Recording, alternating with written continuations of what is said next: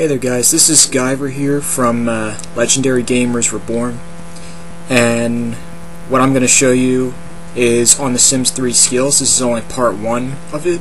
So I made this house with different things in it for skills, so I'm going to take that guitar and drag it into the inventory.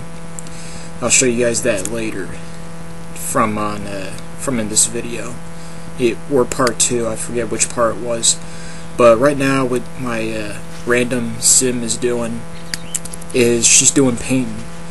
And what you can do with painting is, it's obvious, like on the other two. You just keep putting colors on and all that, and she keeps making some random picture, and then after when it's all done, you can sell it. So this also helps put their fun up when they're stressed out and all that. So now the next thing I'm going to be showing is about the social skill, but for charisma. But it doesn't work unless you have at least one.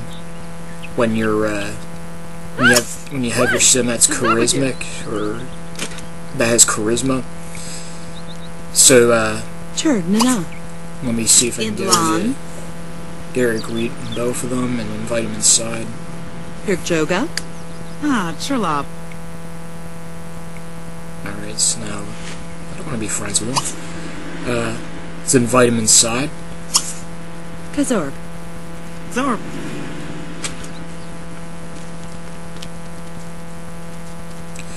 Sometimes when you do certain skills in this game, you can actually learn them from, besides from books. They actually made an improvement on this game where you can, when you watch the TV, you can learn the skills on the TV. You can, depending on what kind you have. You can learn gardening, cooking.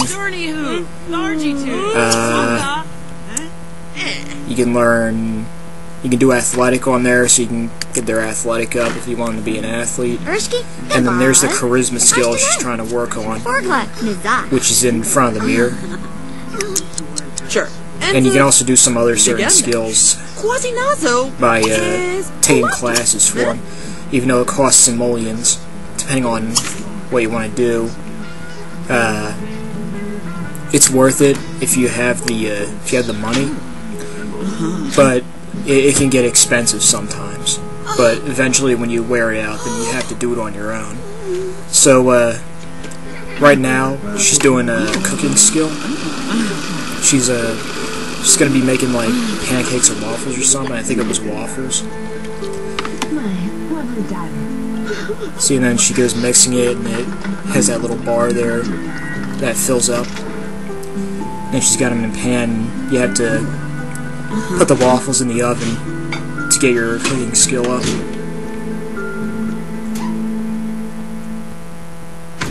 And then the two people that she invited over, they're just sitting there talking while watching TV.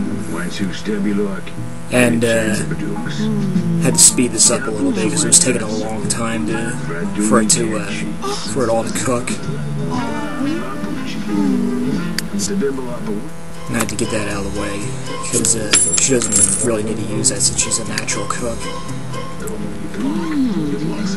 Because you got to place it somewhere, otherwise it's going to be stuck in that corner next to the fridge, and then that's not going to be any good. So I'm going to speed this up. And then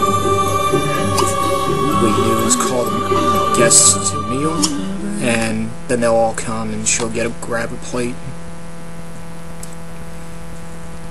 And then they'll start going and getting theirs. Well, even though I don't have a table, I'm just using this house or this kind of game as an example for the skills. So I'm going to speed this up again while they're eating and all that. And I was going to do handiness in this video, but I can't do it because I don't have any skill, like anything to put the skill up. But for handiness, well, besides that, there's where you can do the athletics.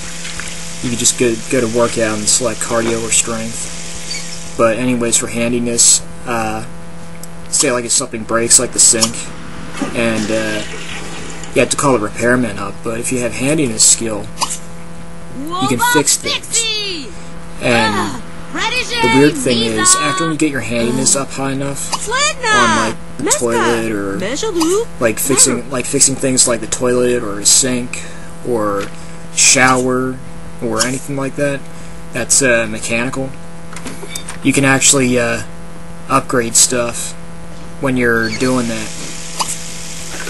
And then next what we're going to be doing is playing chess. And then I'll just pick somebody out. And what chess does, it's obvious. Like on the other two, it gets your logic up. And it also helps make your sim a little bit smarter, and you can actually get opportunities from your skills. So what happens with skills is when you get opportunities, you can pretty much teach others to play chess, or say like you're doing paintings, you get an opportunity to make paintings for the museum or the gallery or wherever it is that the art stuff is.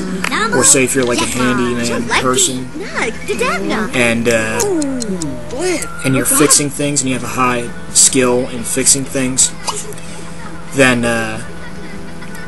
you can pretty much go over to somebody's house to get the opportunity and then go and fix their stuff. So now what I'm doing is, it's pretty much getting late on the time there, and I'm gonna have her ask them to leave and all that, if they would if she would get up. But I'm gonna have her put away the leftovers.